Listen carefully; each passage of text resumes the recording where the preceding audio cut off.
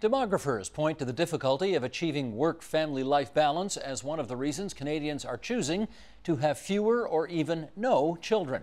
Joining us now for more on what governments and policymakers can do to encourage population growth, in London, Ontario, Roderick Beaujeau, Professor Emeritus of Sociology at Western University. And Roderick, we're happy to welcome you to the program tonight.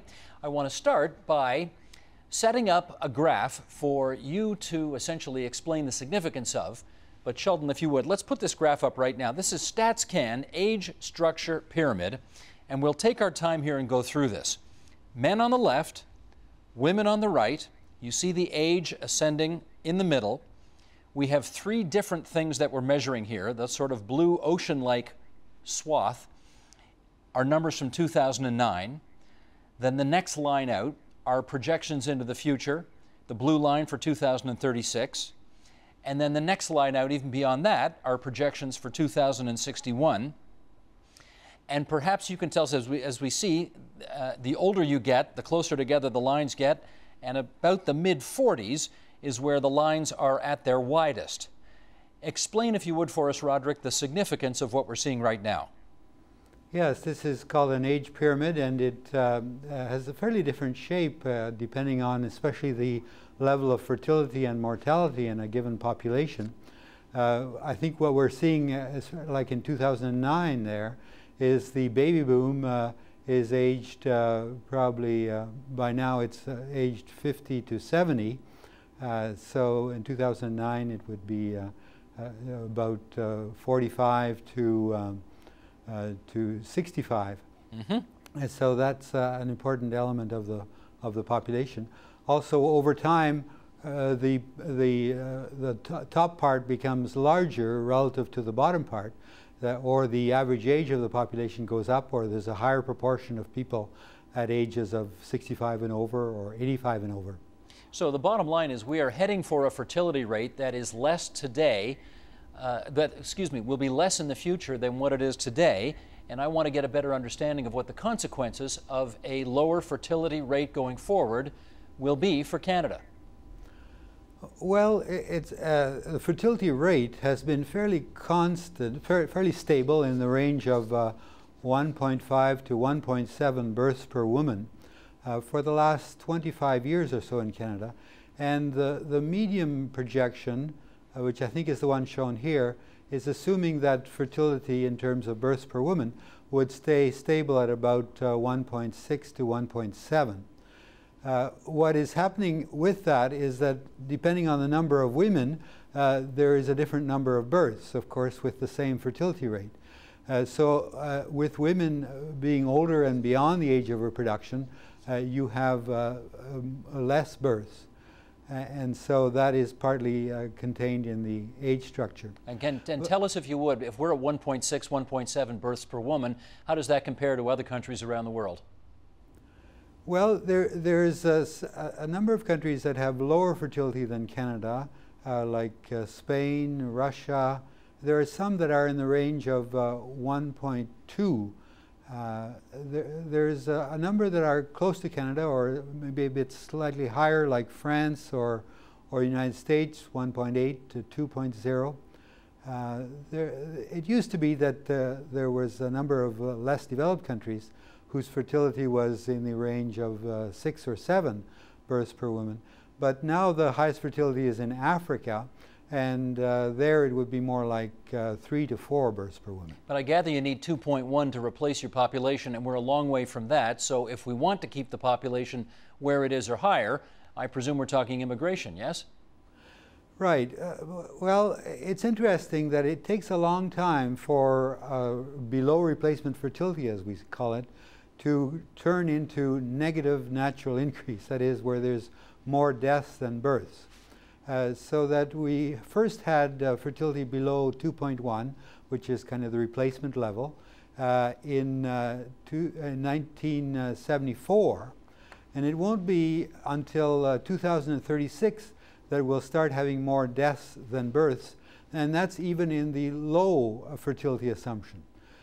In the medium or high fertility assumption, which are not that high, 1.6 and 1.8, we are still seeing more births than deaths even until the end of the projection period in 2060.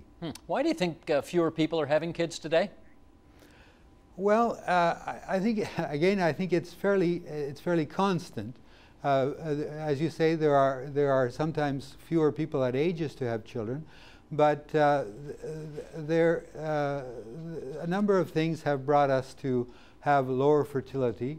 One is basically going for quality rather than quantity, and a concentration at having 2 children, which is seen to be a good number. You have at least more than one, and you don't have too many by having 2.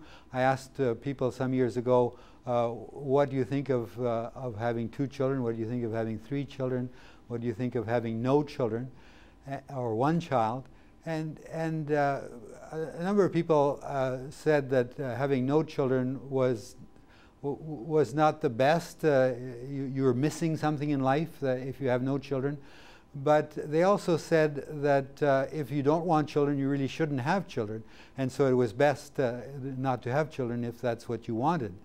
They thought that 1 child wasn't the best because the child would be kind of alone. It wouldn't have a brother or sister to interact with. But they thought 2 children was good because they at least had 2 siblings. 3 or more was sometimes seen to be hard to manage, hard to be able to balance all the things that you have to do in life with even 3 children or 4 or more. Well, let's compare next door, if we can. We're in Ontario. Quebec is right next door. Quebec has a higher birth rate than Ontario. I note that a decade or 2 ago, the Quebec government came out with a policy to actually increase the payments to women who had children.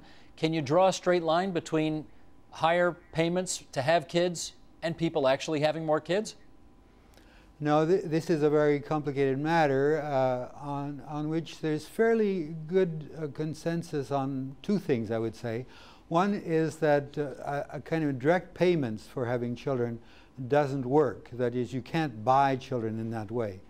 But the second thing is that if you are able to put into place policies wherein there's flexibility around family matters, and where you support people who have children, especially through parental leave and child care, then you are able to support those people who want children to be able to also work and to have a more balanced life, to pay some of the costs of children through child care. And that is, in a number of countries, being considered now to have helped us to avoid particularly low fertility, fertility in the range of 1.2, 1.4, more fertility in the range of 1.6, 1.7 that we see in countries like France, like the Nordic countries of Sweden and Norway, Denmark, and also in Canada. And Quebec has a fertility more like 1.7 compared to Ontario's 1.5. Do you think policymakers and governments spend enough time thinking of ways to get people to have more children? Right. I think that that policy should support people who want to have children, to have the children that they want to have, not necessarily to have more. But I think that we don't pay that much attention to it outside of Quebec. I think that in Quebec they do. They have ministries associated with family, and they've thought very carefully about their population questions.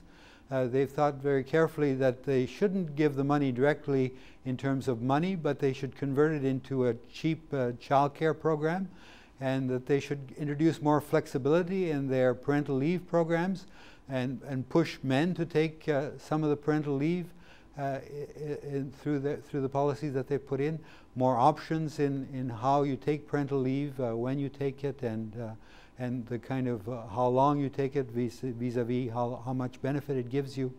So these kinds of flexibility, also with encouraging the view that children need not be born in a marriage, that they can be born to people who are cohabiting, and that to be open to various types of relationships, including gay and lesbian relationships, and children in those relationships. Let's finish up on this. All this, I think, has contributed to Quebec's higher fertility rate by paying policy attention to these questions. Sure. Let's finish up on this notion. You know, there are some people out there who believe that we have an obligation to increase the population, to perpetuate the species, that we should have kids. Do you feel that way? Well, those are very interesting questions. I think that, of course, we do need to have some children. There needs to be, for the population to continue, some children need to be born. And it makes sense that that is not just a decision that involves oneself, it affects others. And so it makes sense that others get involved in those decisions and push us one way or the other. I think that when we have too many children, people say, well, what are you thinking about? You're having too many there. It's not going to work.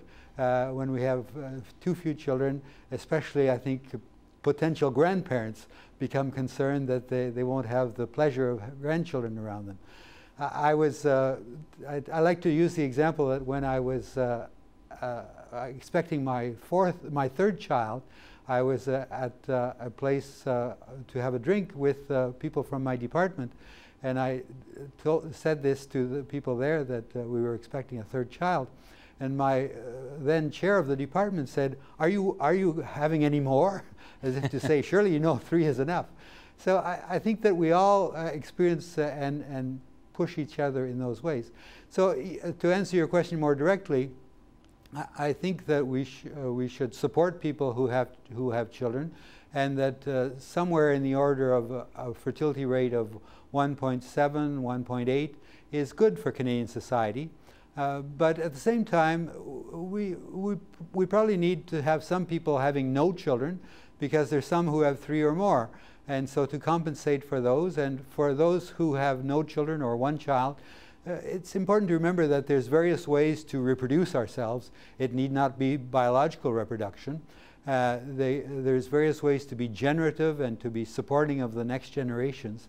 And people without children can do that very well as well. Have you come to any conclusions as a result of your research as to what the ideal number of children any family, and define family how you want, any family should have? The ideal. Well, that's a question that we ask in demography, and of course demographers have their own view on that. My own sense is that 2 is a very good number. It makes for the potential for interaction. You didn't take your own advice, Professor Bojo. Right. And so there is that. 3 is good because it makes for a lot more interaction, because there's 3 of them there. But if all of us had 3 children, I think we would have a problem in this world, which is that we need the population to come to a stable point, and Canada needs to play a role in that. The UN has for many decades concluded that the sooner we arrive at a stable population for the world, the more we will be able to live within the confines ecology of this planet. Understood. Roderick Bojo, Professor Emeritus, Sociology, Western University. It's good of you to join us on TVO tonight. Thank you. The pleasure is mine. Help TVO create a better world through the power of learning. Visit supporttvo.org and make a tax-deductible donation today.